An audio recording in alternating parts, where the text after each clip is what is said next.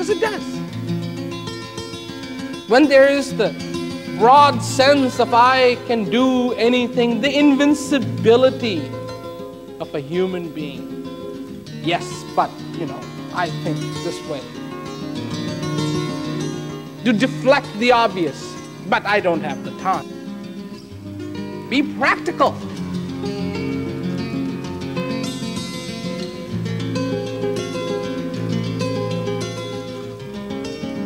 And then you lie on that bed, very alone, very quiet.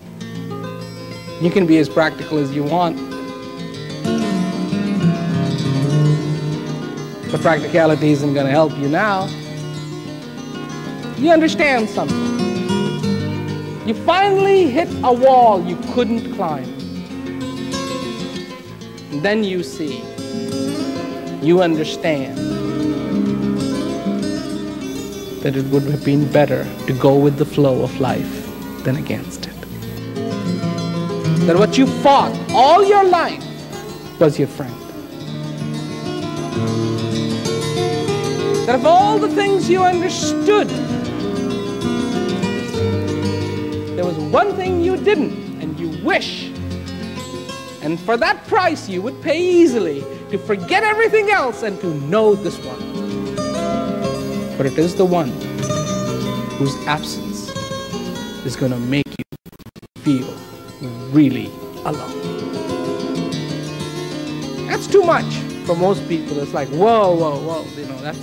Don't talk about that much. Talk about other stuff.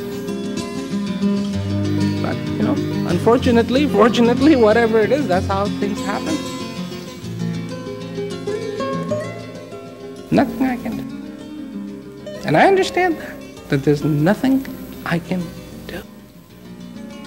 And you can pray, and you can put up a tantrum if you wanted to, or you can just be there and see something